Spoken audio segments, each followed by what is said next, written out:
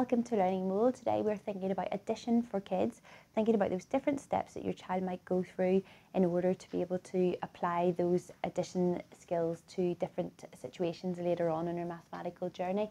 And we're going to look at story problems. Now, story problems are all about applying those skills. So these will be introduced after your child actually does understand the concept of addition and will be able to then put it into practice. And we really want to use those real life contexts.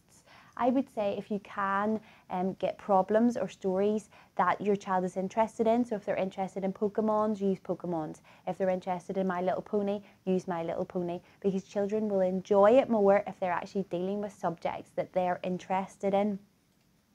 So a very simple basic addition problem.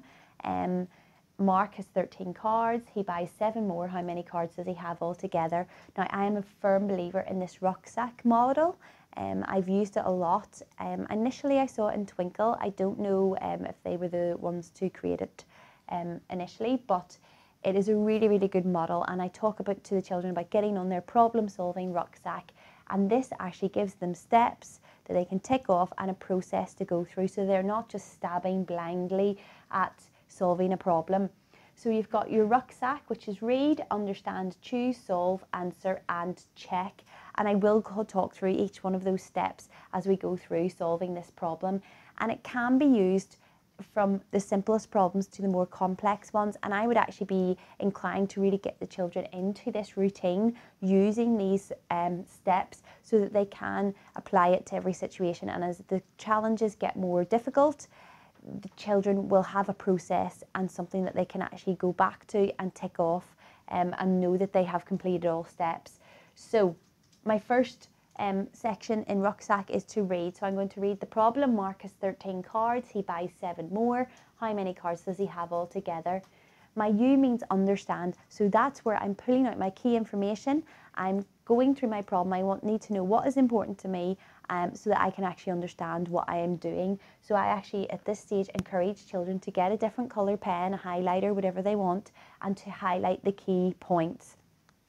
This is a big discussion point because children will sometimes highlight things that are not important, and it's really, really important that you talk through what is important, how they know it's important, and all that use of mathematical language, which is going to give them the clues so that they can understand what they're doing. So I'm going to know that 13 is important. The fact that it's cards, not important. It could be dogs, it could be sweets, it could be bananas, not important. He buys 7 more. So again, that's important. And I'm actually going to ring buy as well, because buy sometimes can have an effect on what we're doing in our problem. How many cards does he have altogether? Again, I'm going to ring the altogether and the how many, because this is telling me immediately altogether. I know generally altogether is a word that is usually related to multiplication or addition. So already I'm starting to get some clues, and I've also highlighted my key numbers in there as well. So I'm starting to understand what I need to do. Choose is now to choose your operation, choose the calculation, choose what you're actually going to do to solve this. So I'm looking back, I'm thinking altogether is probably telling me to add in this scenario. And I've got my numbers 13 and 7. Doesn't really matter what way I do my calculation. I would also say actually more is very important there because you want to show that that is adding, the numbers getting bigger. So I'm going to write my calculation down. So I'm going to say 13. He has 13. He actually goes into the shop. He buys 7 more. So I've now chosen my operation.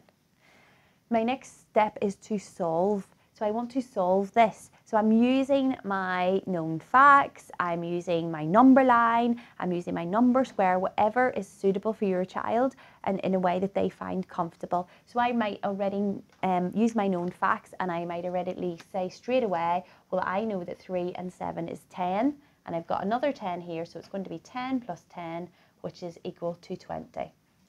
Another child might want to use a number line, so they will draw their number line. They will put 13 at the beginning because they're going to draw a blank number line, and they're going to do their 7 jumps. They're going to do 13, 1, 2, 3, 4, 5, 6, 7, and then count on 13, 14, 15, 16, 17, 18, 19, 20. So do encourage your child to use whatever tools they feel is necessary in the beginning stages of solving story problems. Another way, an alternative way of exploring story problems, and one which I love because it gives the children a wee bit of ownership and allows them to really think about the language that's being used in story problems, and it really gives them a chance to think about the relevant detail, is to actually give your child a number and allow them to make up the story problem. So I might say your number is 7, and that is then the challenge to turn it on its head, and your child has to go and think of a story problem. So they might go away. This can also be done visually. If your child is not at the stage where they can write, they can draw pictures. It's no problem at all. So I might have a child that says, right, well, I have 3 sweets. So I draw my 3 little sweeties. Excuse my drawing. I'm definitely not an artist. So my 3 sweets. And it's absolutely fine to allow your child to do visual representation as well. It really is what your child is comfortable with, and it allows them to understand, because that's the key of story problems. It's their understanding and being able to apply. And then they might say, I've got 3 sweets and my granny takes me to the shop and she buys me 4 more sweets. So here's my 4 more sweets. How many sweets do I have altogether? And it can be as simple as that, or as complicated as they like.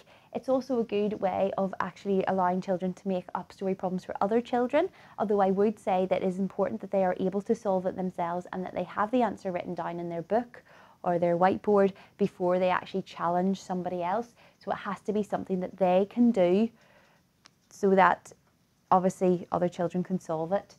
But do have fun with story problems, make them relevant, make them fun, and actually really do allow children to focus on these different steps and allow them to have a method and a process to help them solve them.